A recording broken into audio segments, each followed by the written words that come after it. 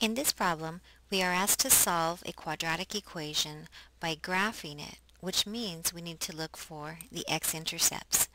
We will also be using the table feature to find or confirm our solutions using the table. First, I'm going to graph this function on a standard window, and I see that there are two x-intercepts, which means there are two real solutions. One looks to be a positive 2, and the other one looks to be somewhere around a negative, somewhere between a negative 1 and a negative 2, but closer to negative 2. So, if I'm asked to solve a quadratic equation, the first thing I'm going to do is graph it and look for the x-intercepts. And then I'm going to go to my table, and I'm going to look to see when is the output equal to 0. I see that one value is when x equals 2, the output is 0.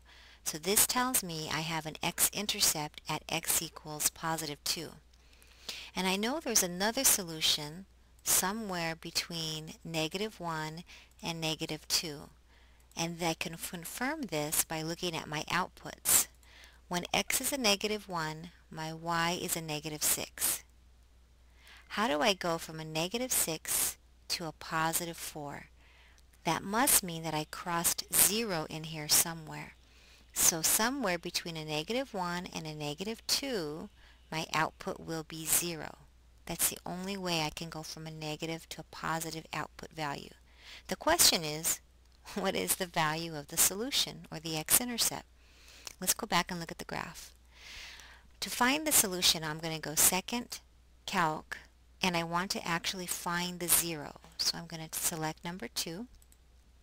The calculator asks me for the left bound.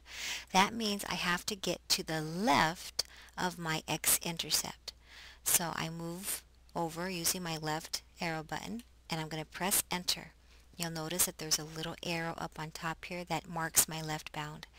Now I'm asked for the right bound, so I use my right arrow and get just to the right of my x-intercept. Press enter, and notice I have this little boundary area up here, which means my x-intercept is somewhere in here.